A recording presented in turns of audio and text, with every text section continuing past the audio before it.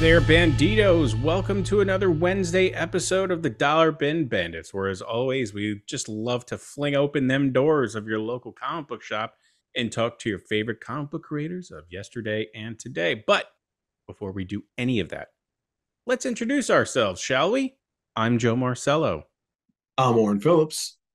And as always, let's be sure to thank our sponsor. Yeah, we're talking about our sponsor, TwoMorrows Publishing, who was just at Baltimore Comic Con showing all the latest books and magazines, projects coming up.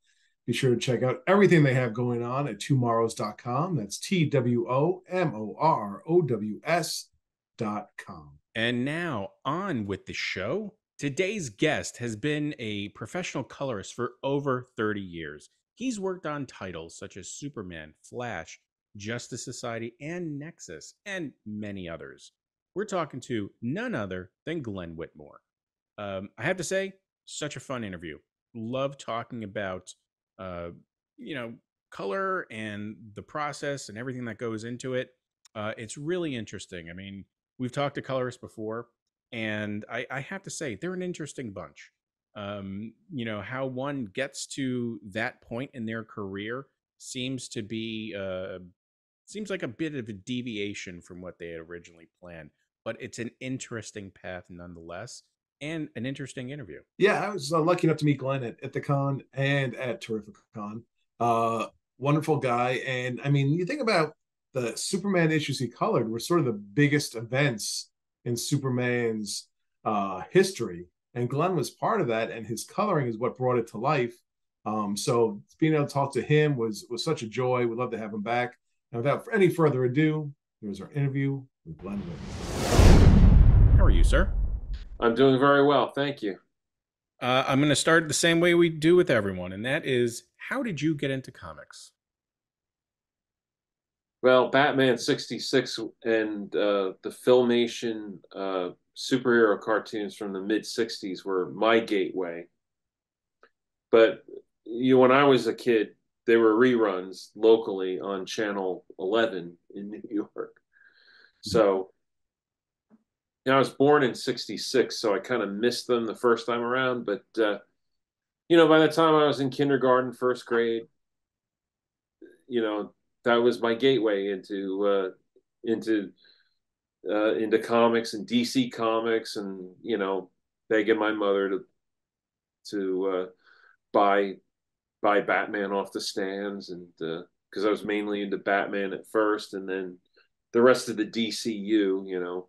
I wasn't much of a Marvel guy until 14, about when I turned 14, but that was a while later. So, but yeah, so that's how I got started. That's so.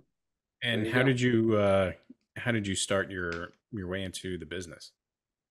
Um, well, I had been drawing for most of my life, and I took drawing lessons at the Joe Kubert School, which is actually 15 minutes down the road from where I live. Oh. So I got to go there for Saturday morning classes, and that sort of nurtured my drive and my passion to be part of the whole comics thing.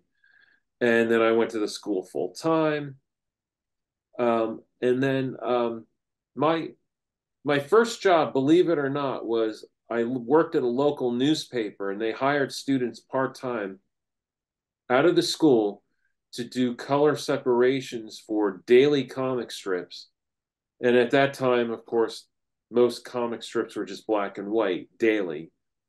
But they would hire students out of the school to do that. And that was like my first real entryway into some type of professional job where I understood how things really worked, especially with color. We would get in the editorial office, we would get the comic strips on a stat, black and white stat, and we'd attach acetate overlays, one to the side, one to the top, one to the other side, and mark them yellow, magenta, cyan. And that's kind of like that. One of my first lessons in the business was that the three primary colors were not red, yellow, and blue. They were magenta, yellow, and cyan. So, and from there, it all started from there. So, and then uh, a fellow a fellow student that was in the editorial department said to me one day, "Why don't you take your pages up to DC Comics and try to get work as a colorist?" And I said, "Oh, okay." And the light bulb went on, and later that summer in 1987, I would take my pages up to. I took my pages up to DC, and Bob Rozakis, who was a longtime writer with DC, and he'd been became the production department guy. Would look at my stuff, and he said, "Well, it's not really good enough." And I'd say, "Well, can I practice on some pages? Do you have some pages?" And he'd give me pages. I'd take them home, and 2 weeks later, I'd go back into New York City, into the offices at DC. And he said, "You're getting better. You're getting better." And then finally, he said, "You're good enough. It's just a matter of calling us to see if we've got work for you on a regular basis." And that's what I did. And eventually, I wound up with The Hawk and the Dove, the one that Rob Liefeld drew, the miniseries. So that's the Reader's Digest version of it, I guess. So hopefully, that wasn't. Yeah. Well, when you get to DC, who were some of the people? Was there like a learning tree for you? Who were some of the folks that maybe you worked with who sort of helped guide you and help teach you the ways? Well, as I mentioned, Bob Rozakis in the very beginning. Most editors were kind of hands off. Uh, they weren't too picky, as long as it all made sense, and it was kind of easy work. But Mike Carlin definitely, when I got on board with Hawk and Dove and Superman later on, he definitely had his tastes. And he was trained under Shooter at Marvel, so like he had that strong editorial hand on what he wanted, what he thought worked, and what didn't. He passed on to me. So like I would turn something in, and something wouldn't.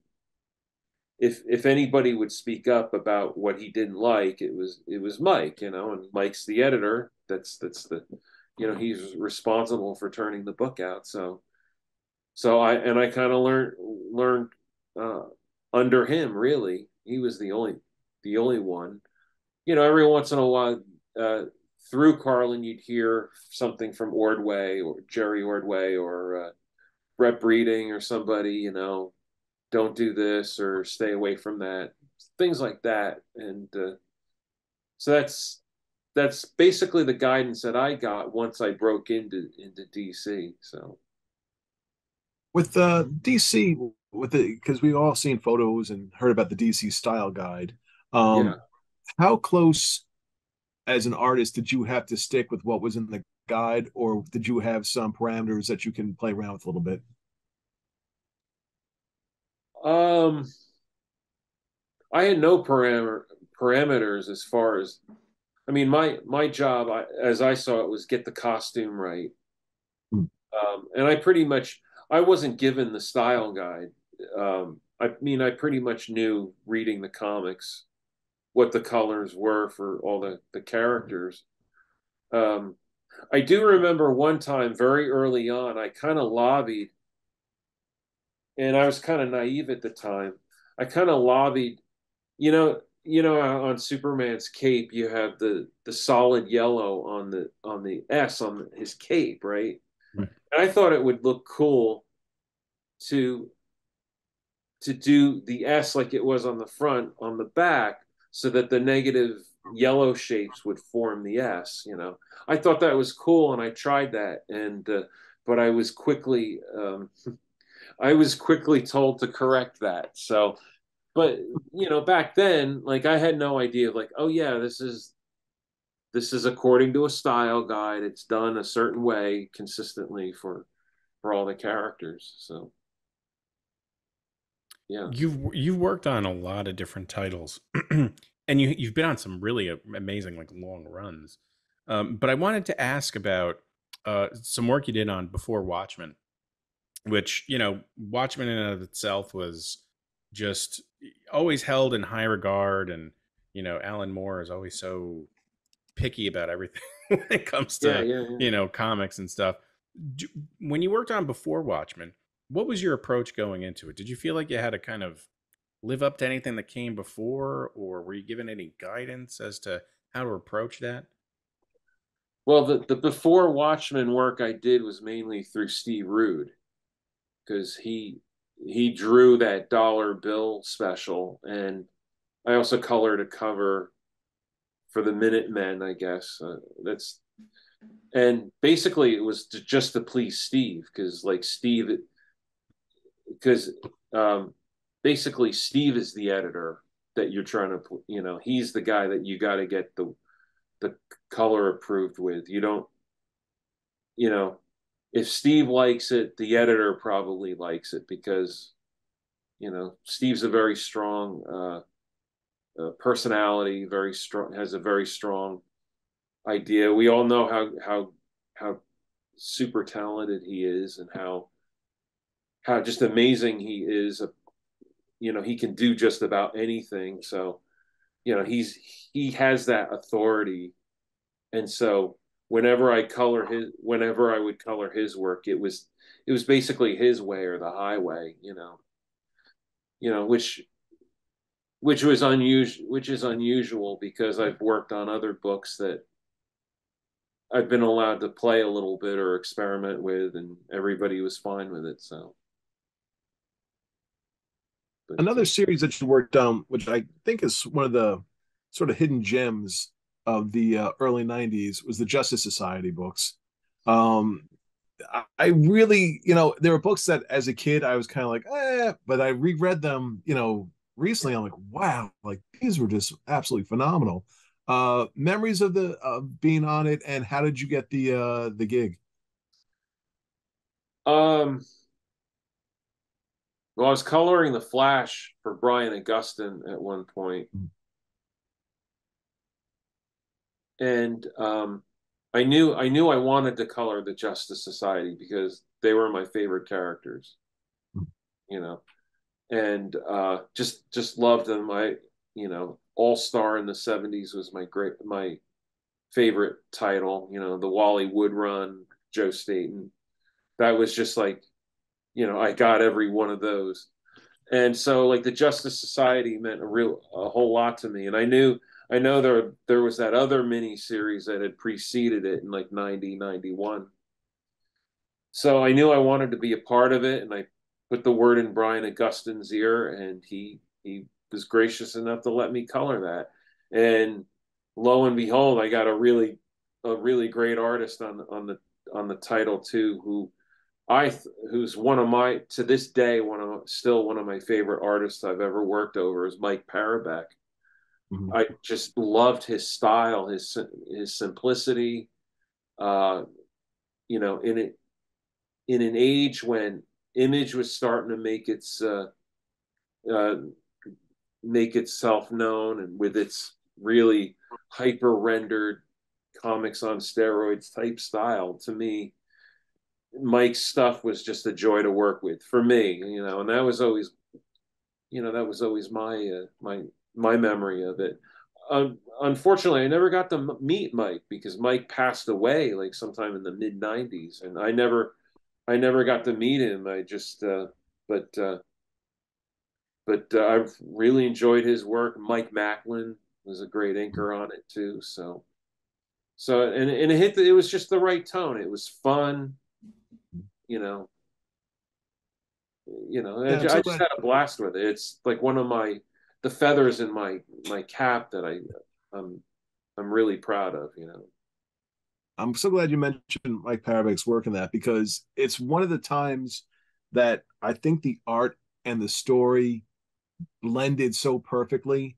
Like you said, it was a fun book. It didn't take. I mean, there were some serious moments, but Yeah, you're looking at older characters, trying to figure out, like, are they still, should they still be doing this? And they still want to help out, but they know that they've aged out a little bit. And everything about that book to me clicked. And you're coloring in it.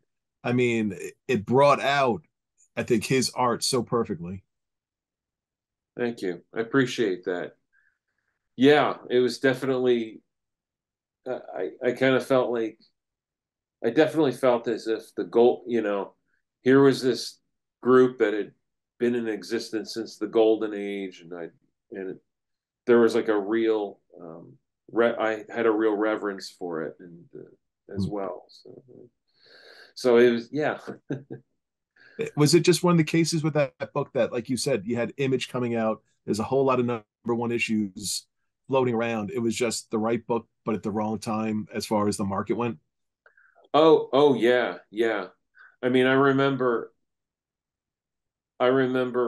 being in the halls at DC, and like Mike Carl, I think it was Mike Carlin, who, don't hold me to this quote. It's like Images, your superheroes, Marvel is your father's superheroes, and DC's is your grandfather's superheroes. I think there was some kind of quote like that, and I think DC got like real self conscious and felt, So I'd been turning issue like number 3 or number 4, the color guides for that, for Justice Society number 3, and that's when we got the word that it was going to be canceled with 10. So, Mm. and it was just, it was just sad to see that there was no room for a book like that, or it couldn't have continued on a little further. Mm. So, but I hey, would. go ahead. Oh, no, no, no! Please go ahead. I'm sorry. No, but hey, it's at least I got to work on it. So I'm thankful for that. So You've worked on, like I mentioned earlier, so many great titles, and I would love to know like your process for working on these because we have titles like Archie or yeah, Archie and the versus Predator, and which is just bananas as it is, but like Green Lantern, which I love, the Circle of Fire series. What is your approach when you go into these different characters? I mean, they clearly have different styles and artists, but like how do you approach these in such different ways? well, I just try to make it as if I just try to color it as if the penciler and the inker colored it themselves, like just to make it seamless. I just always feel like good color shouldn't really call too much attention to itself, or be too jarring. So if obviously if I'm coloring Archie, I'm doing very flat pastelly and poppy colors. I rarely use browns, or I try to avoid using browns and grays in Archie comics. My editor, Mike Pellerito, gave me the instruction to make the Archie stories look like candy, for as the digest stories. But then, like every once in a while, they would send me a horror story, and I would just have to throw the book out the window and go real dark and gritty with the colors with that. So it just depends on the genre. It depends on the artist. You know, I just try not to oversaturate, especially with digital now. Try not to oversaturate the paper with color so that it's all muddy, and just I think comics should still pop. I was, I'm I'm, Yeah. I was gonna say, I'm glad you mentioned digital. Do you work in digital at all, or is Oh that? yes, absolutely. Yeah. Well, I've been working in digital like roughly 20 years now. Because when my time at DC ended in 1999, 2000, everything was switching over to digital.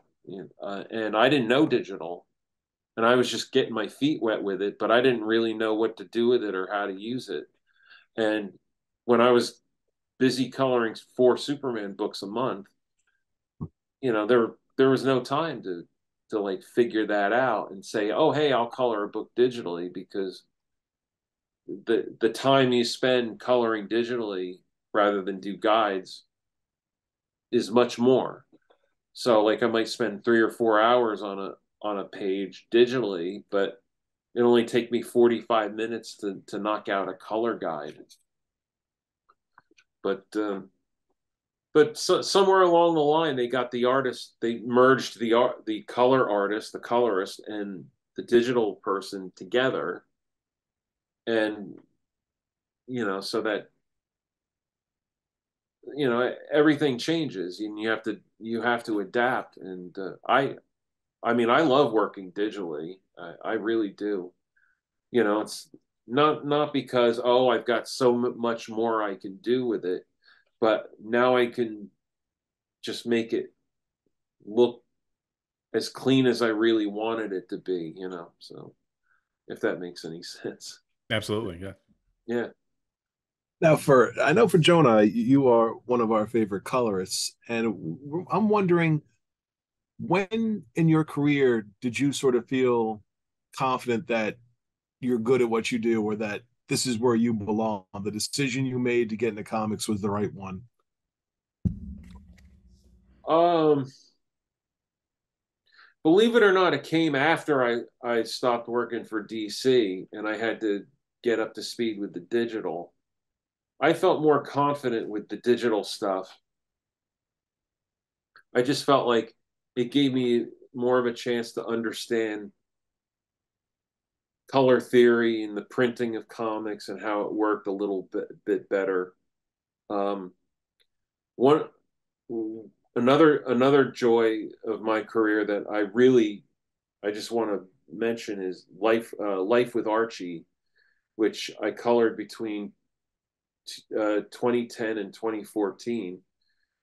And it was basically Archie, the married life. One half of the book, he had been married to Betty, and the other, he had been married to Veronica. And that was a joy to color, because I worked over Fernando Ruiz and Pat and Tim Kennedy for most of that series, and I I really I really learned a lot when I was coloring digitally for that series, and yeah, it was. So I hope that answers your question.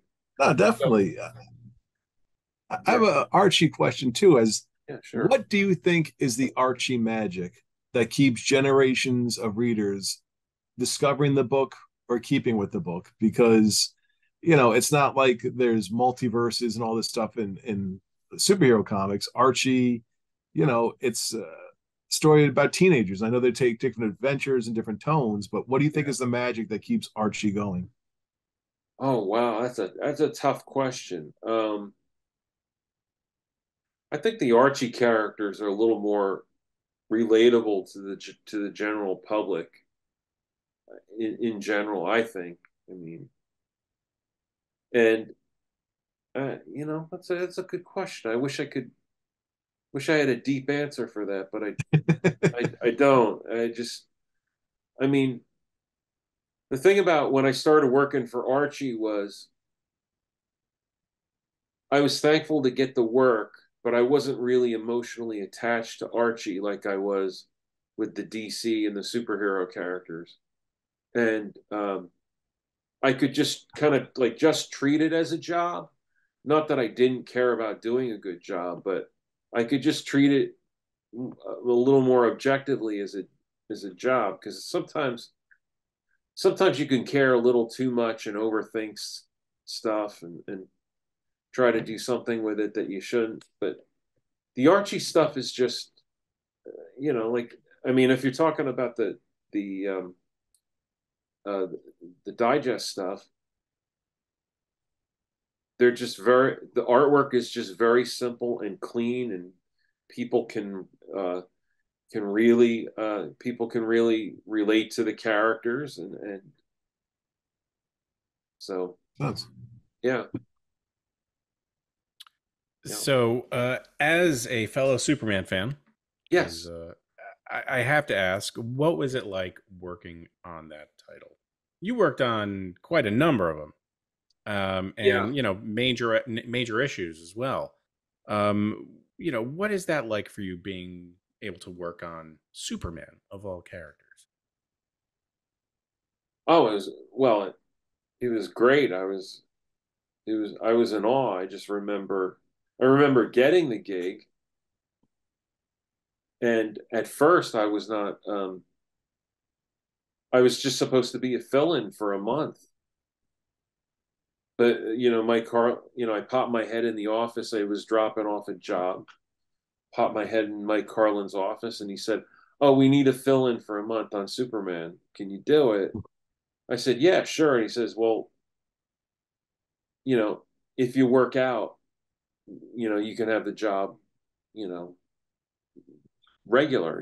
I'm like, "Yeah." And I remember getting off the train and coming home to because I was still living with my parents at the time. I was 22, and my parents had some doubts about me pursuing this, which I don't blame them. But yeah, I just remember walking in and they were eating dinner in the kitchen and just saying, "Hey, they're giving me Superman," and just feeling so, you know, feeling so proud. And it was great. It was great to work on Superman and be included in the Superman team summits. Um, um, I have so many great memories of like going out to California with the Superman team, and we went onto the set of Lois and Clark when they were starting that up and filming that, and we got to be extras, and then we went to the San Diego Comic-Con that year. And 93 was a time when everything was booming, Image. I remember being at the DC booth signing books and looking down the aisle, and there's the Image booth, and people are lined up for Image, and they're lined up for Marvel, and it just like it really was kind of a golden age. It was just, you know, um, it's fun to reminisce about how the whole Death of Superman storyline got hatched, and that's been talked about in books and documentaries and stuff about how they were gonna. We'd been building up. The writers had been building up to the wedding of Lois and Clark, and we were told by Jeanette Kahn herself. I remember we got together at a super summit at the offices at DC. Jeanette walks in, says, "I know this is really important to you, but you got to hold off on the wedding because we're doing this new TV show and we don't want it to counter contradict the Lois and Clark TV show or TV show. They wanted everything to be in sync." So we all the writers and the artists looked at each other and like, "Well, what do we do now?" And Jerry Ordway says, "Well, we kill him," and and then Mike said, "Well, then what happens?" Usually it was a joke when we say, "Well, we'll just kill him," but Mike's uh, Mike's question started the ball rolling, and it was great to be there to witness all these guys and Louise Simonson to throwing the ideas around, and it was great. So just to be part of that team, it was just I was in it was to be in awe and then to go to, and then sometimes we would take a super summit at a hotel up in Tarrytown. There was this like really nice old hotel that they would book us into, and I don't think it's we'd there sit around anymore. and meet. Pardon? I don't think it's there anymore. Oh wow. All those hotels in Terry. Side note, sorry, Yeah, everyone yeah, who's listening. They've kind of redone and tore them down and everything. Sorry. yeah. So it, so I was there for 10 years. I was there for 10 years on the books, and I maybe got to go to like 5 or 6 summits total. Because some later years, inkers and the colorist weren't invited, but so. Did you ever want to, and a character like Superman is so, I'm sure, highly guarded in terms of what you can and cannot do with Superman. But did you ever, want to perhaps tweak the color in such a way to perhaps fit a particular instance that you felt maybe would exude a emotion or feeling a little bit differently, and you just weren't able to do so? I don't think so. I mean, um, I didn't get into like a emotional coloring until I started working with Steve Rude, thinking about emotional color that much. But I think the rule was if the costume read, if the reader could identify the costume, like I could do Superman in a dark room, so it would be like a dark purple blue and a dark burgundy red and so forth. Like as long as it made sense to what was going on in the story, that's all they cared about.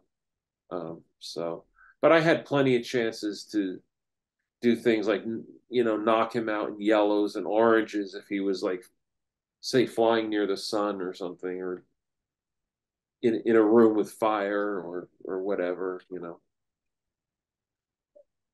So yeah. What So was your thoughts when they said let's kill Superman as a fan and the idea of doing such a thing? What was going through your head when this started to culminate? I don't know. It was just like I saw everybody else get excited, and I just thought it was cool. I mean, the whole trope of killing off a superhero wasn't the newest thing.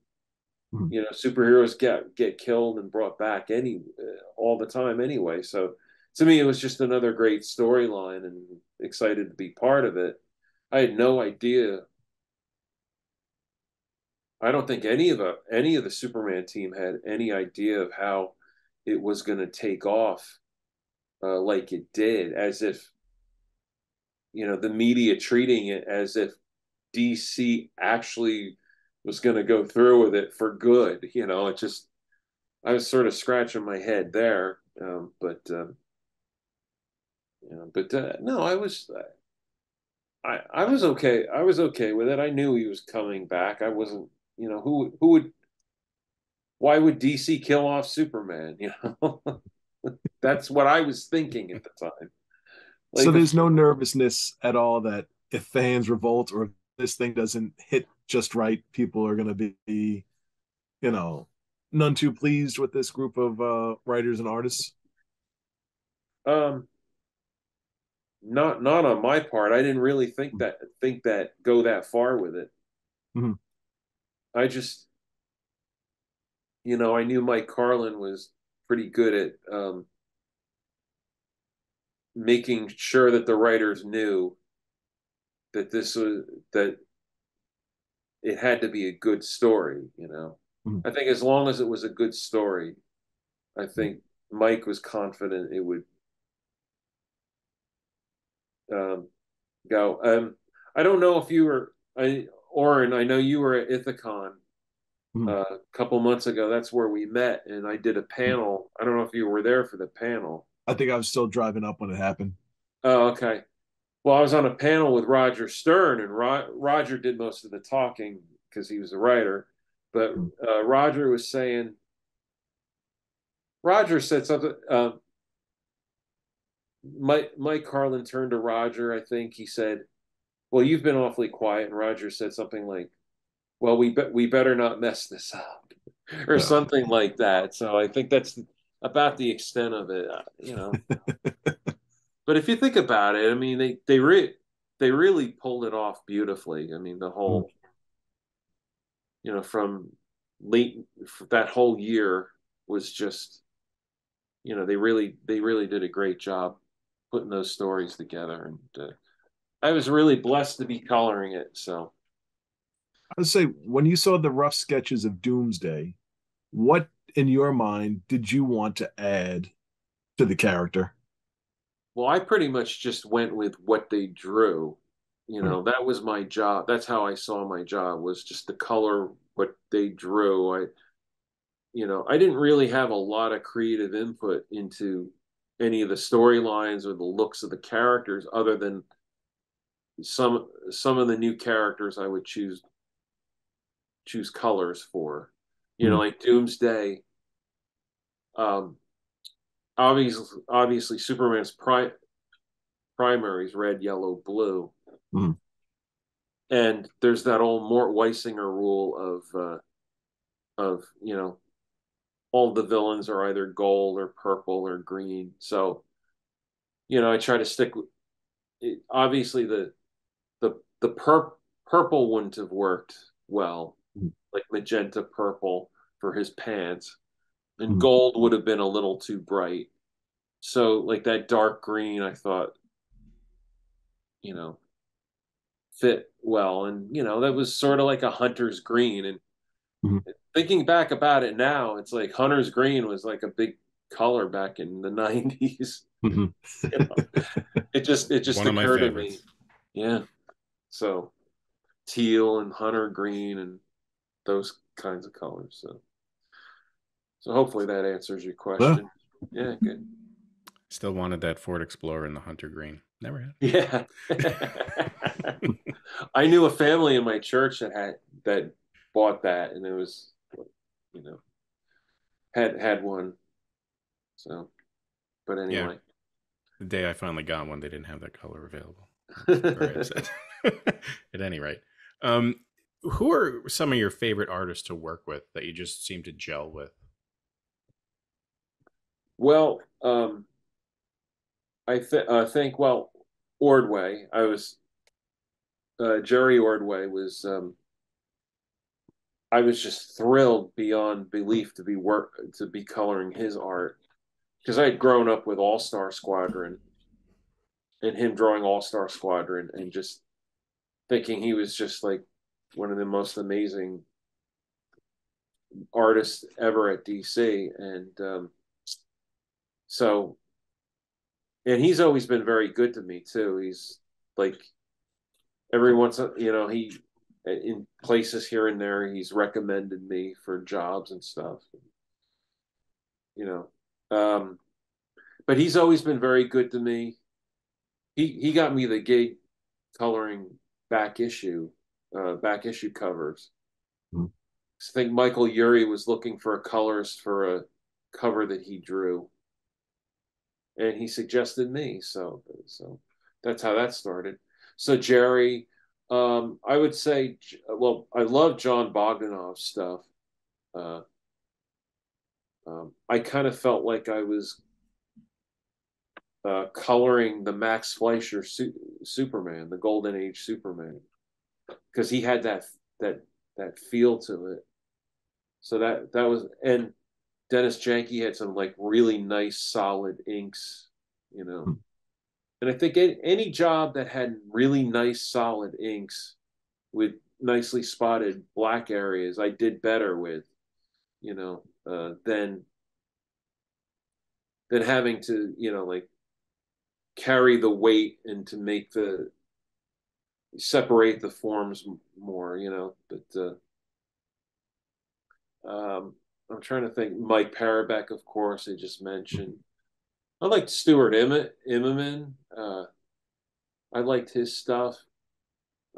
So, but all of them are pretty good. Like, Jurgens and Breeding. Breeding had a really nice solid, crisp ink line. That was fun to work over. And Ron Friends, who now I work with. I worked with over Blue Baron for sitcomics. Hmm. I you know, and Ron's been really good to me. I just saw Ron a few weeks back at Heroes Con and hung out with him a little bit, and just watching him knock out sketches at his table. But I like, so Ron Friends, I would say him too. Ron's got that. He brought a little bit of that Marvel Kirby-ish blockishness back to Superman. So they all had their individual styles, and you kind of had to play with them, but still keep things consistent. Because that's why Mike kept me on board for so long, was I knew what, like every setting, every set had its color, color theme or whatever. So yeah, go ahead. When you're working with these artists, and how important is it for you to have like an open communication with them? Because do you just know what they like and know what they are expecting you to do, or is there a constant kind of conversation or back and forth about how to proceed with with the particular panels at hand? Well, I can say during the Superman and the DC days, to me, the editor was the final say. So whatever the editor wanted, that's what I did. I didn't really have a lot of contact with the other artists unless I had a question about something. Like sometimes I would call such and such an artist, like, what is this supposed to be or whatever. And just one time there was an annual that John Paul Leone drew. And there was one scene was set in the Aleutian Islands. I couldn't, there was no Wikipedia at the time. I didn't know where the Aleutian Islands was, and I knew, but Louise Simonson had written a story, so I called her up, and she says, "Oh, it's up near Alaska or wherever." So, oh, so lots of snow. I was like, "Yep." I'm like, "Okay, good." So stuff like that, reference questions. I would talk to the other artists about that. I think nowadays it is more important because now it's more artist driven. You have to please, because in order to get gigs these days, it's you connect with an artist. You don't, the editor does it's not like the editor gives out the work anymore. It's like the editor goes along with what the artist wants. So if an artist wants me, the editor's fine with it. So Got it. Yeah. Are there any characters you haven't worked on yet that you would love to work on? Hmm.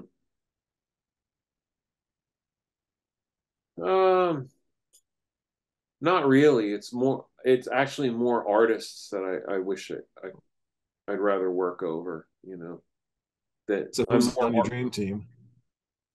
Oh, a dream team would, well, he's dead, but Alex Toth. I'm a big Alex Toth fan. Um, but I like Chris Samney. He's got kind of like a Tothy black and white thing. I like Michael Cho, but he colors his own stuff. Excuse me. Um, but I'm more of a fan of the artist than the character. I'd rather read a good 8-page backup story that's got like great art story and it could be a fourth tier character, as long as the story and the art are good. That's, I kind of joke with myself sometimes. I say, well, if DC rang me up and said, we're gonna send you all our romance comics from the '60s to recolor, like I would jump on that because I kind of like that kind of stuff. So, you know, I wouldn't care. I wouldn't care that I wasn't on some prestige project. I'd rather color something that I really, the art that I really, really enjoyed. So. Mhm. So before we go, I wanted to ask, where can fans check out your work, and do you have anything coming up that we can look out for? Let's see. Well, I'm always in the Archie Digest, my coloring. Um, if you want to catch me at a convention, you can see my work there. I've got all kinds of prints and sketches for sale, along with my books. I'm on Instagram. I'm on Facebook. Uh, uh, I'm on YouTube, but don't do a lot of videos for YouTube. But I'm on Twitter, so I'm always posting like stuff that I've got up for sale. I'm doing commissions through catskillcomics.com, which Scott Kress is my rep, and he's really good to work with. And matter of fact, at Terrificon coming up in July, We'll I be will there. be grouped with Ron Friends and Brett Breeding and other Wow. Catskill Comics artists. My table will be grouped with theirs, so that's going to be great, you know. So it'll mean I'll get a little steadier traffic, I think, you know, because when I saw Ron this couple weekends ago, it just seemed like he was constantly being interrupted to sign a book or something. So. I'm just laughing that you said that, because I was thinking, well, I'm finally going to get him to sign my Superman Blue comic that I Oh never had yeah, signed. yeah. I had everyone else who was on it, and when I mentioned it to him when we interviewed him, he was like, "Oh, okay." I'm like, really? You don't want to sign it? But we're definitely going to make sure that we check you out at Terrificon, because we will be Yeah. there. And I've got a few things lined up. I haven't started on them yet. Uh, One is I'm lined up to do the next Nexus story arc for Steve Rude. I got to touch base with him about whether the pages are ready or not. But in the meantime, I'm working on my own stuff. Here, I'll just give you a quick look at one commission I did today. Cool. I colored a sketch cover drawn by Jerry Ordway, and I hope the guy doesn't mind me showing this, but half I love Superman, those. half Clark Kent. That's That's awesome. awesome. Thank you. Yeah, and it was fun, and so I'll be sending that off to my agent soon, and that'll go off to the happy customer. And if the customer, I hope the customer doesn't mind me giving you guys a quick look on that. So. No, it was me. No. But now that I know that you could do that, I'm gonna do that. So I do both coloring commissions and drawing commissions, because I draw as well, and so if you like. I was gonna say I bought the Earth 2 Robin drawing you Right, did yes. at Ithacon, so that is going to have a prestigious place in the new and improved studio. Well, I'm glad to hear it. Thank you. It's He's a amazing. fun character. He's a fun one to draw. Like, you know, whenever I see Yeah, that costume, or even the other one that Neil Adams designed, I mhm. don't know. I like the adult Earth 2 Robin for some reason. So.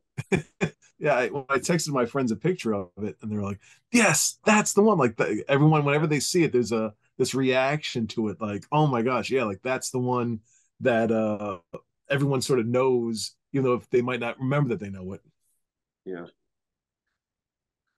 Well, I kind of see myself as someone who's carrying the banner for old silver, bronze age, golden age DC, just Mhm.